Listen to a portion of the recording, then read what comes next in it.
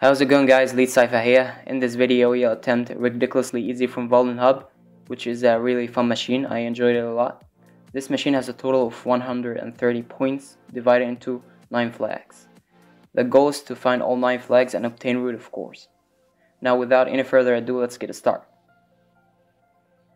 As always, we start with the discover to get the IP address of the machine. And it's running on 192.168.110. We proceed with mmap scan, -SS for TCP SYN scan, -A for aggressive scan, -B to scan all ports, and -ON for normal output to a file called mmap scan. And we have many ports open here on this machine. Let's start by logging into the FTP service, because anonymous FTP login is allowed. A user is anonymous and no password is required. And here we have our first flag and a directory called the pub, which is empty.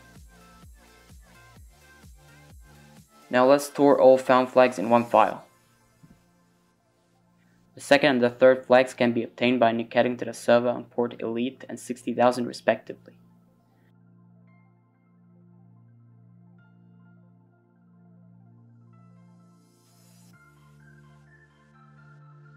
Now getting back to the mmap scan result, we find port 9090 open. So let's check that out. And here's our fourth flag.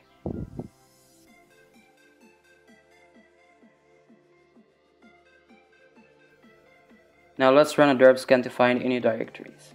The -R option here for non-recursive. And we have robots.txt and a passwords directory. Let's check this out. And here's our fifth flag.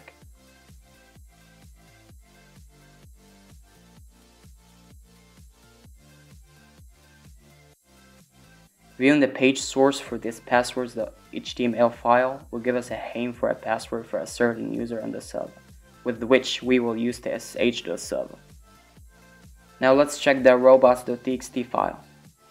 This root shell.cgi file doesn't have anything in it. So let's check this tracertool.cgi file.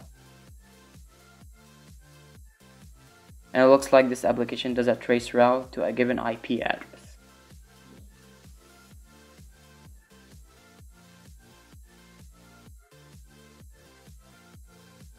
Now let's try to inject a command. Awesome, we have a command injection.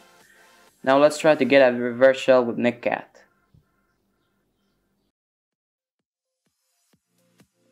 At first, when I was doing this machine, I tried various port numbers to get a reverse shell on, but none of them worked for some reason, except for quad 4. If you want to know the reason, please let me know in the comments down below. Anyway, let's carry on.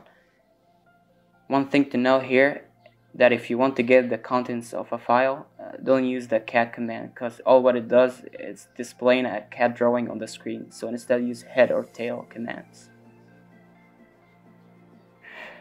In the etc password file, we can see that we have 3 users, Summer, Morty, and Rick Sanchez. Now let's SSH using the Summer user, and the password will be Winter, that we found previously. Now from the mmap scan we have port 22 for SSH, but it doesn't really let you SSH to the server. So instead, on port pin 2 we have SSH properly open. So let's SSH to that port.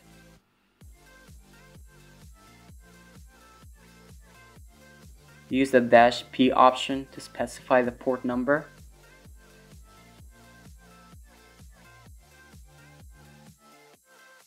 And here's the 6th flag. Now let's check the home directory. Let's copy all the files in Morty home directory to our local machine with SCP or secure copy. Make sure to connect to the pin2 port using -P option.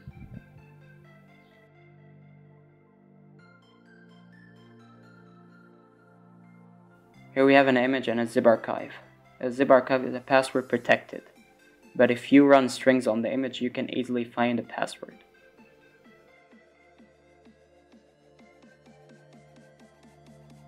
And here's the 7th flag.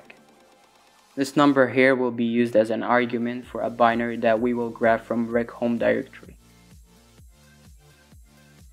Upon navigating to Rick home directory, you'll find two directories. A directory that I totally fell for it. A directory that contains an 64-bit alpha binary. So let's grab it over.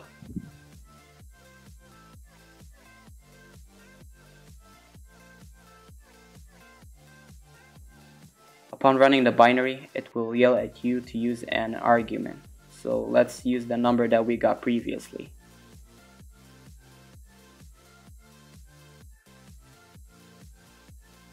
And here's our 8th flag. Now from here we will have to generate a word list to brute force the SSH login for the user Rick Sanchez.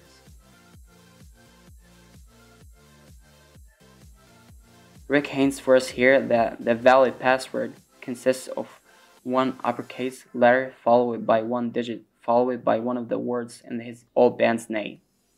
Google search Rick Sanchez band's name and it's called the Flush Cartons. Now let's write a Python script to generate this word list for us.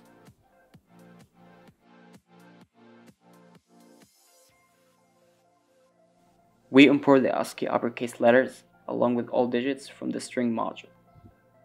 This is how the password will look like. The two words of the band name, a file to write to, and finally brute force all possible combinations.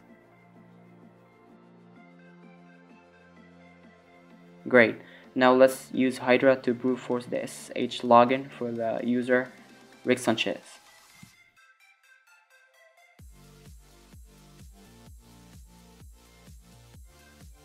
-S for the port number, -L for the username, -uppercase P for the word list file, -uppercase V for verbose output, -T for 4 threads. Now sit back until you get a hit.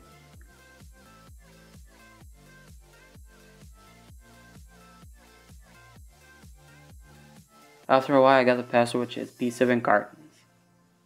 Awesome, now let's SSH to the server with the Rick Sanchez user.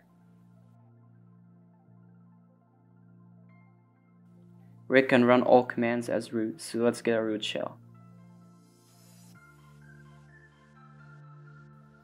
And here's the final flag. Hope you guys enjoyed this walkthrough as much as I did and found value in it. Don't forget to like and subscribe, and sorry I didn't upload any videos in a while because I was really busy with work, but hopefully now I can start uploading videos weekly. So thanks again for watching, and I will see you in the next one. Peace.